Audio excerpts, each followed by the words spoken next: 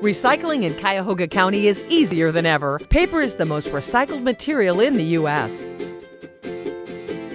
In Cuyahoga County, you can include newspapers and inserts, magazines and catalogs, junk mail and envelopes, phone books, cardboard, and boxes in your curbside recycling. There's no need to remove those pesky plastic windows from envelopes.